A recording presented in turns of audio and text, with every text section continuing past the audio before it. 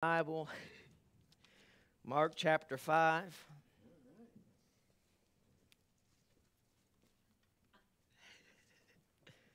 Preach! Amen. Preach! Now I kind of feel bad. I should have had preacher at least pray or something. Mark chapter 5 in your Bible.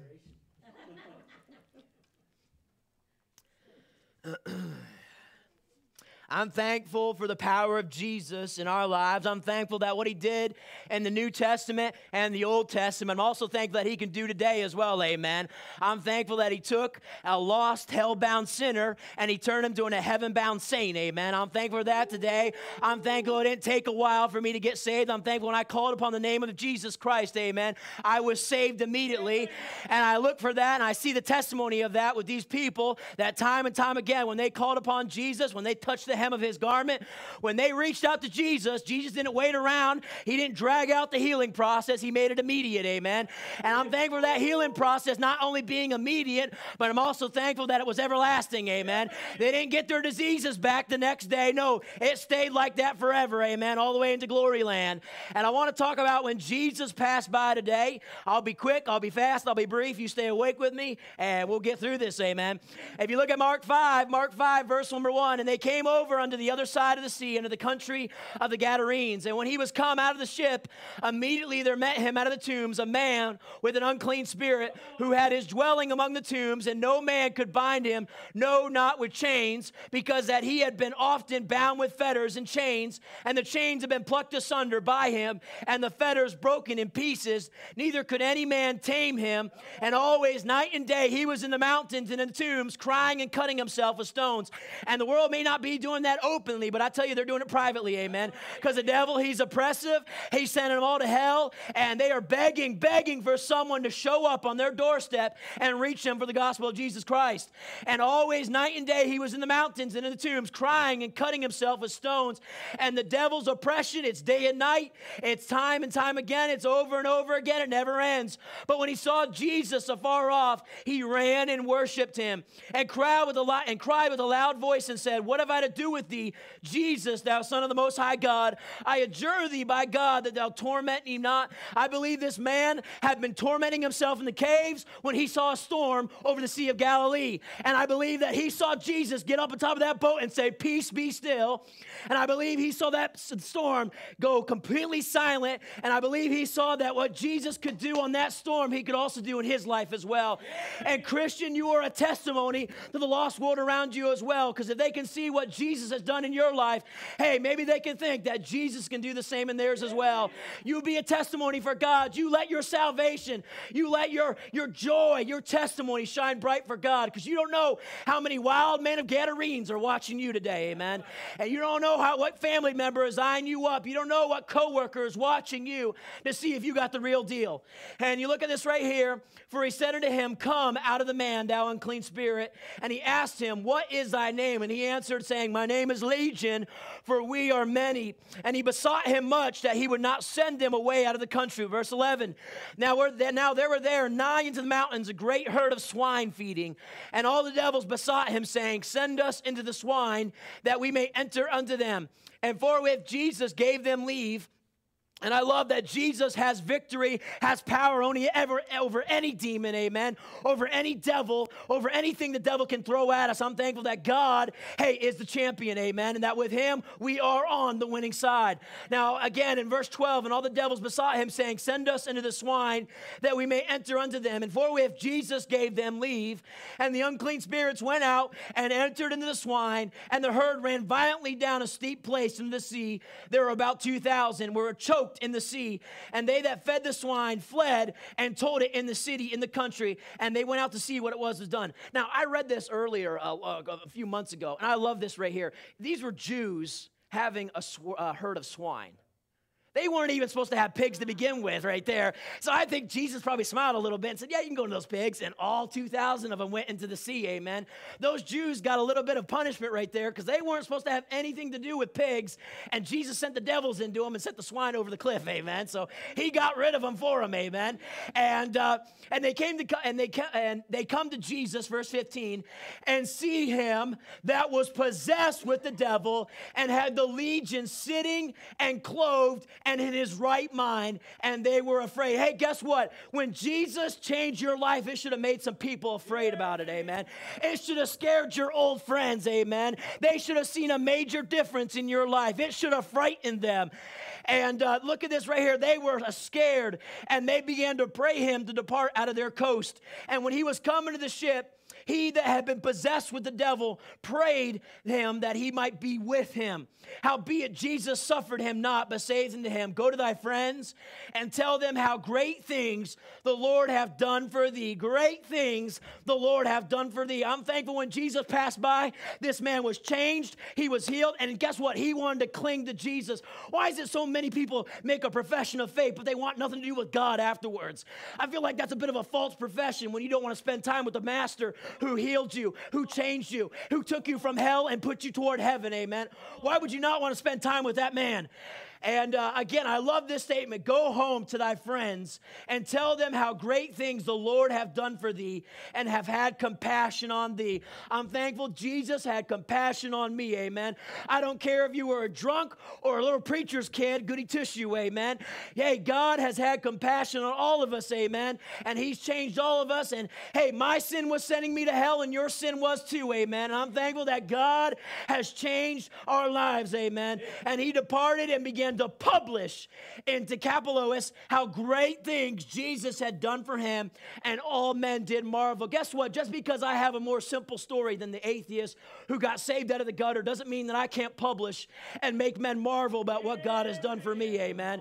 It doesn't matter what story, what background you come out of, amen. God wants to use your story to make men marvel, amen.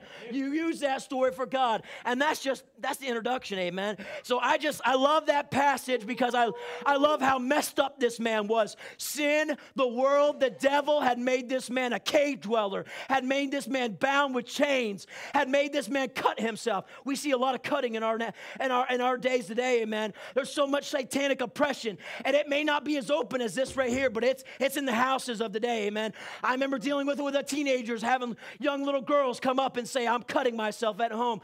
There's plenty of that oppression nowadays as well, and I'm thankful that Jesus healed those people in the Bible, and he can heal the people of the day as well, amen. You be a witness, you be a light, you be an influence to this lost and dying world around you. They need Jesus still.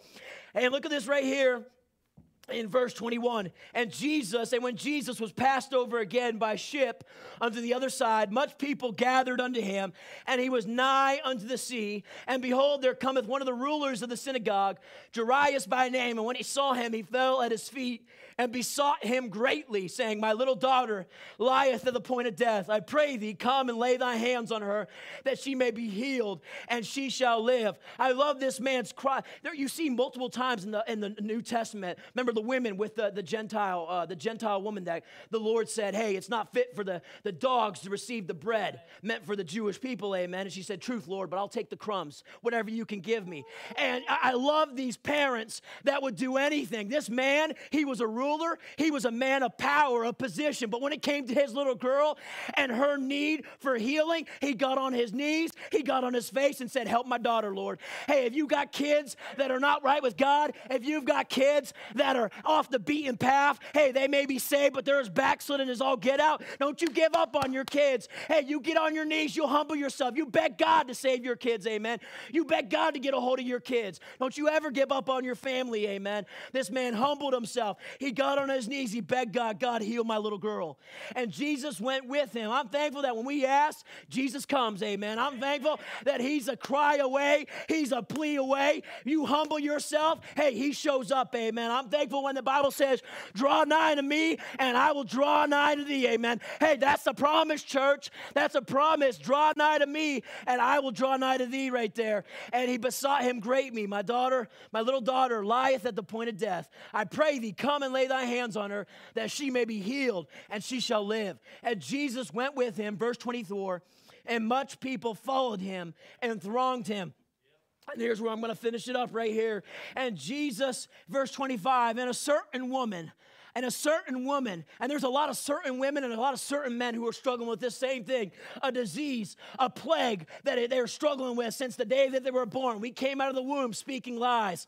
And that's a disease that we all need healing of. And a certain woman which had an issue of blood 12 years and had suffered many things of many physicians and had spent all that she had and was nothing bettered but grew worse. I think of this right here. She had a sickness, Romans 6:23. For the wages of sin is death. Romans 3:23, for all have sinned and come short of the glory of God. We've had this sickness for years upon years upon years. This world is corrupted with it, and we're struggling all with it until we got Jesus. Romans 7:14.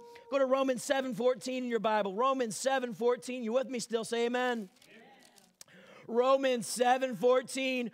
For we know that the law is spiritual. Paul says, but I am carnal, sold under sin. But guess what? I'm glad. Hey, I'm glad on April 20th. No, May 5th. Actually, it's May 5th. Church started April 25th. Or 28th. I'm glad on May 5th, 2010, that I was over there sitting right where Miss Tiff was. I had my hands on the grip of that chair, and preacher did an altar call the second week of our church, and I came up, and I went from sold under sin to bought by Jesus Christ, amen. I'm thankful that he bought me. He bought me with the price of his precious blood, and I'm thankful that, hey, once saved, always saved, amen. And I'm thankful for that today, and I see right here, Romans 7, verse 14, but I am carnal, sold under sin. Verse 15, for that which I do, I allow not. For what I would, that do I not. But what I hate, that do I. If then I do that which I would not, I consent unto the law that is good. Now then it is no more I that do it, but sin that dwelleth in me. For I know that in my flesh dwelleth no good thing. For to will is present with me, but how to perform it, that which is good I find not. For the good that I would, I do not, but the evil which I would not, that I do. All that confusing thing says is this right here. Hey, I'm a sinner. I'm always going to be a sinner, but I'm thankful that when I get to heaven, I get a perfect body, amen. I'm thankful while on earth, though, that I got on my knees. I asked Jesus Christ to save me. He saved me, amen. I'm bought with the precious blood of Jesus Christ. This woman right here, she had to realize that she had a condition, amen, that she had a sin problem, that she had a disease, that she had an issue that no physician, no doctor, no anybody could heal her from it, amen. Only Jesus Christ. And we got a lost and dying world out there that needs to hear about the Jesus Christ, amen, because no religion, no good works, no belief in myself is ever going to save me, amen. Only Jesus Christ. She had a sickness. Number 2, she had suffered greatly looking for a cure to her condition. Man, in his wisdom and his advice had only hurt her. It had been hurting people since Adam sinned in the garden. Reliance on ourselves and our wisdom will always leave us worse off. And I don't care if it comes to salvation, which will lead you to hell if you don't believe in that way, but also it comes to when we decide to take this Bible and twist it around and twist it up into what we want it to say. That will hurt you just as bad as well, amen. Hey, if the Bible says it, don't change it, just do it, amen. And let's see right here. And 1 Corinthians 3:19, for the wisdom of this world is foolishness unto God. For the wisdom of this world is foolishness with God. Titus 3:5, not by works of righteousness, which we have done, but according to his mercy he saved us. 1 Corinthians 1:18, for the preaching of the cross is to them that perish. They're perishing. It's foolishness to them. But unto us which are saved, it is the power of God, amen. I'm thankful for this black book, amen, that says a lot of stuff that don't make sense, but I'm thankful if I read it enough, understand it enough with the power of God, amen, it will save me unto salvation, amen. I'm thankful for that right there. Number 3, she had heard of Jesus. Number 1, she had a sickness. She had to realize her condition. Number 2, she had suffered greatly at the hands of man, at trying to do it man's way. And number 3, she had heard of Jesus. She had heard of Jesus. No doubt, if you read over here, let's go look at this right here, actually. Man, I wrote this down somewhere. Anyway, you look out throughout the Bible, all these people that got healed by the Lord, what did they do? They went and published it. They went and proclaimed it. They went and told others about what Jesus had done for them. And she had heard of Jesus. No doubt the stories of Jesus had spread to her town as well. People that Christ had already healed may have been in her town proclaiming, like that madman of Gadarenes, how he had healed the cripple at Capernaum and the possessed man again at Gadarenes. King Agrippa also heard about Jesus, but when he heard, all he could say was, almost thou persuadest me. The saddest words right there. Came so close to believing in Jesus, and that almost sent him to hell instead right there. I'm glad that when she heard of Jesus, she went looking for him as well, amen. So many people hear the gospel. So many people hear the truth.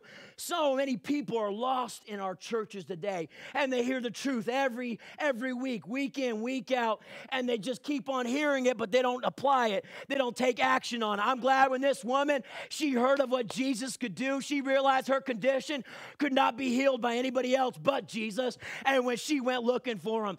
So many people hear many things and change nothing. This woman heard what Jesus had done and where he was, and she went looking. It required determination, and it required humility. It required humility. By this time, her condition had no doubt left her body weak and destroyed. I can imagine as Jesus is walking with a throng of people, she is crawling across that ground, desperately trying to reach Jesus while people are stepping on her and kicking her. She's not only walking through people, she's walking on the dirtiness of those streets back then. You imagine all the animals that had gone through that area and left their waste all through that area.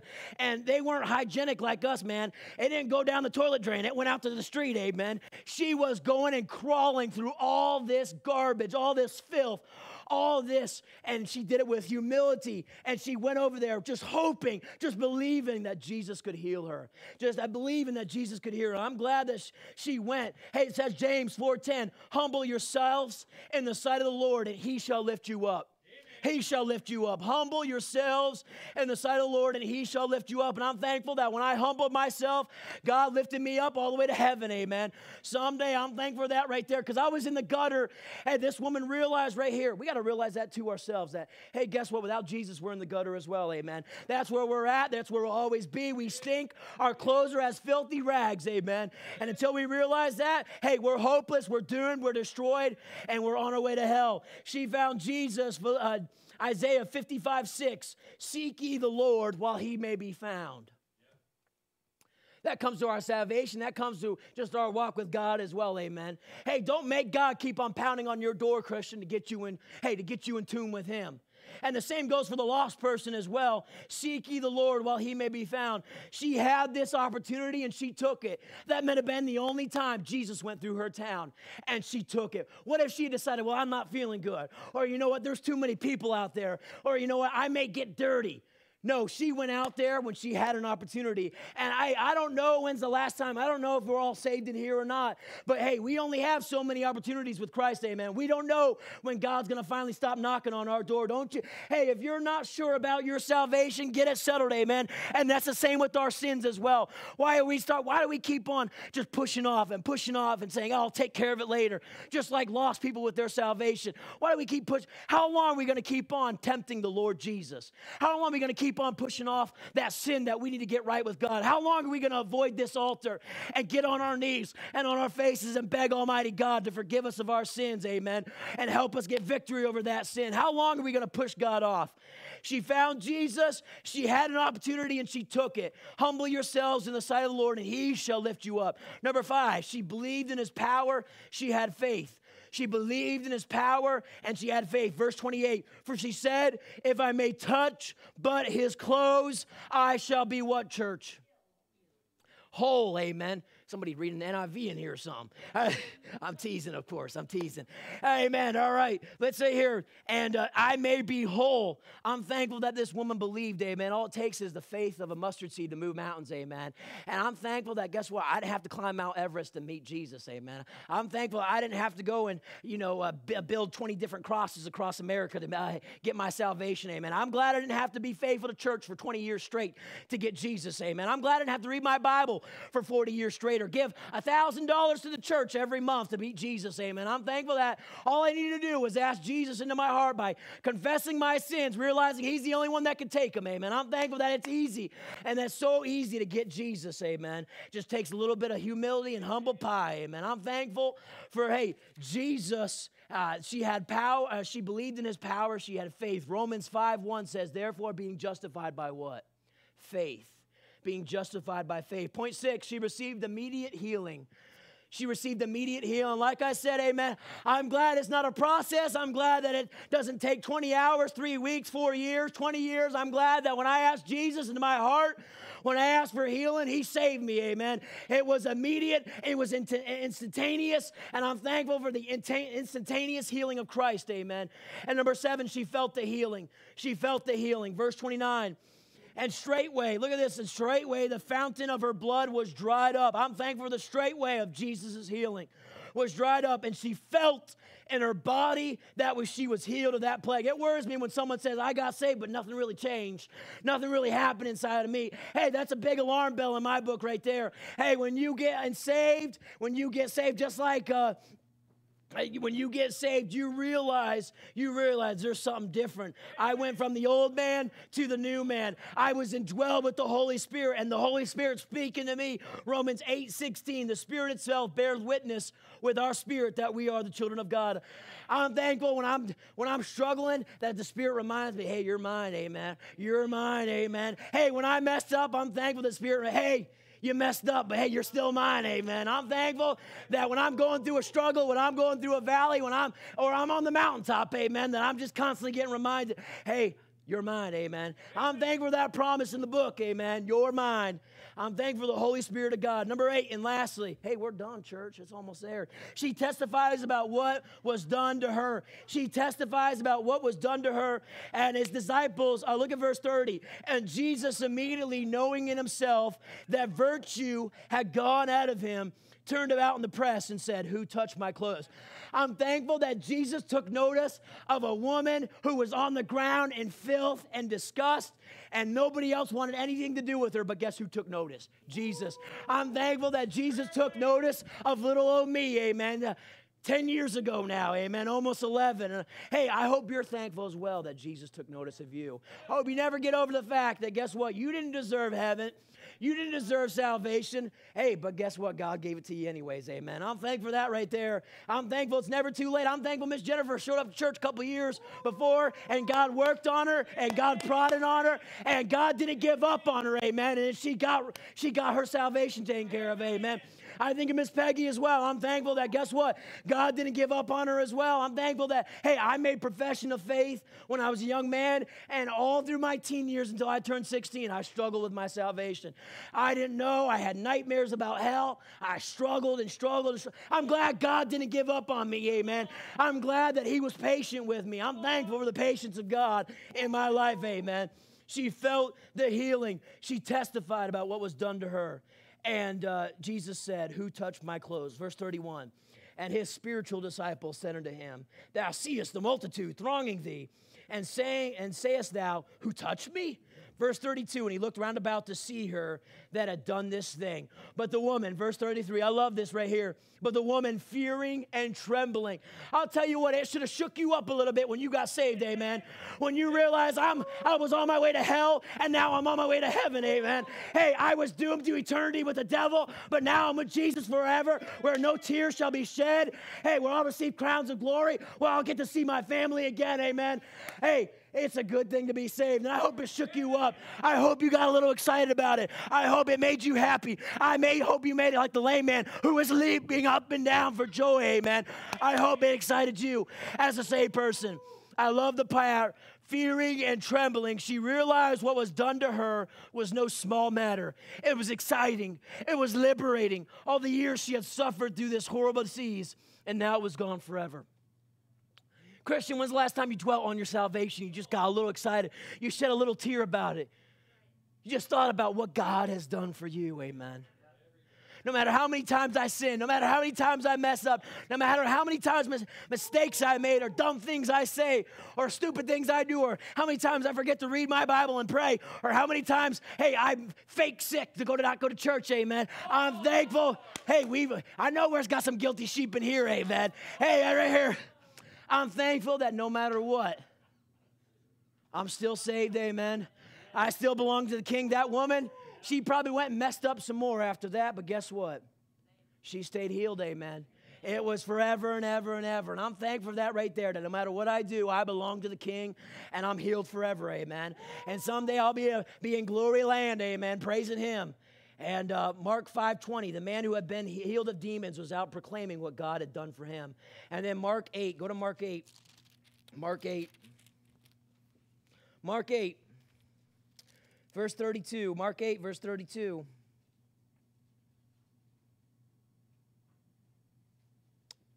Actually, go to Mark 7. Mark 7, verse 32. Mark 7, verse 32. And they bring him unto him one that was deaf and had an impediment in his speech. And they beseech him to put his hand upon him. And he took him aside from the multitude and put his fingers into his ears. And he spit and touched his tongue and looked up to heaven. And he sighed and saith unto him, that is, be opened, amen. And straightway, I love straightway, amen. I love that straightway happened, amen, when Jesus touched him. His ears were opened, and the string of his tongue was loosed, and he spake plain. And he charged them that they should tell no man, but the more he charged them, so much the more, great deal, they published it. Hey, so much the more, Christian, publish it, amen. So much the more, publish what Jesus has done for you, amen. Whether you be at work, whether you be at home, whether you be out in the street or seeing a cashier at a register, amen. You publish what God has done for you. As Christians, I struggle with myself. It's so hard to understand, so hard to comprehend how we can be so apathetic about what God has done for us, amen. How we can be so scared and so fearful about spreading the good news, about talking about what Jesus has done. Hey, that woman who was healed of an issue of blood, that man who went from being lame all of his life to walking again. I bet you they never stopped talking about what happened to them, amen. I bet they never stopped getting excited about it. I bet 3 years down the road in the middle of the night, they'd wake up crying about what God had done for them. So why can't we get excited about what Jesus has done for us as well, amen? How Jesus has healed us, how Jesus has taken us from death to life, from hell to heaven, amen. What's our excuse? We've received way more of a blessing than they ever did, amen. Life as a cripple is only for 60, 70 years most, amen. But life in eternity, that's forever, amen. Life in heaven, that's forever. So why aren't we excited? Why aren't we publishing it? Why aren't we, when there's sign ministry to be had, when there's door knocking to be, and guess what, church? I'm talking to the choir right here. I'm talking to myself, amen. I struggle with it just as much as we all do, amen. But why is there such a struggle when we do sign ministry or tracts or door knocking or visiting? Why aren't we all just jumping to the chance to be doing it? We've got so much to publish, to be thankful for. God has done so much for us. Let's not let him down now, amen. Jesus died on the cross for us. Let's publish until he comes, amen, and gets us again. I can't say again. I say this pretty much every message, and sometimes I don't live it, but I really do. I want to hear that, thou well done, thou good and faithful servant. I really want to hear. I don't want to be that shameful Christian in the corner that just looking at my feet because I'm ashamed. As Paul and we're never going to come up to Paul. I mean, it's achievable, but the likelihood of it happening, I'm getting stoned and all that stuff, hopefully it doesn't happen, but there's no way we're going to come close to that man, but I still want to be able to know that I ran my race. I look at Brother Bob, amen. Look at Brother Bob. That man's testimony was so strong, they left a track in his hand as he was in the coffin. Because he was so known for being a witness for God. I want them to be able to feel good about sticking a track in me as well, sticking a track in my coffin as well. Amen. Christian, God has done so much for us. Let's publish it. Let's spread it. And let's be thankful for it. Let's pray. God, thank you for this day, Lord. Thank you for all you've done. We love you. I pray, God, that you'll just help us, Lord, to publish what you've done for us. Help us never to get over what you've done for us. Help us never to be ashamed of what you've done for us, Lord, of who we are now. We're children of you. And God, if anyone's not saved in here, Lord, I pray they'll take this opportunity now take this opportunity now and accept you as their Savior, God, because we never know when it's over. And God, I pray, God, that you'll help us, Lord. Help us to stay close to you. Help us to honor you. Help us to live for you. I pray for altar call now. I pray you'll bless it. And, Lord, we love you in Jesus' name. Amen. Piano's going to play. Altar's open. If you need to do business with God, use the front row. Grab a spot at the altar. Do what you need to do. Altar's open. Front row's open. Come and do business with God. Could have nothing to do with this message today. You just come and do business with God. It's never a bad idea to humble yourself under the mighty hand of God. If you're not saved in here, stop pushing it away. Stop pushing away. Hey, God is not going to give you doubts about your salvation, amen. And you know what? If you're struggling with your salvation, if you're not sure, at least talk to someone about it. Don't wait till it's too late. If you got sin in your life, get it right.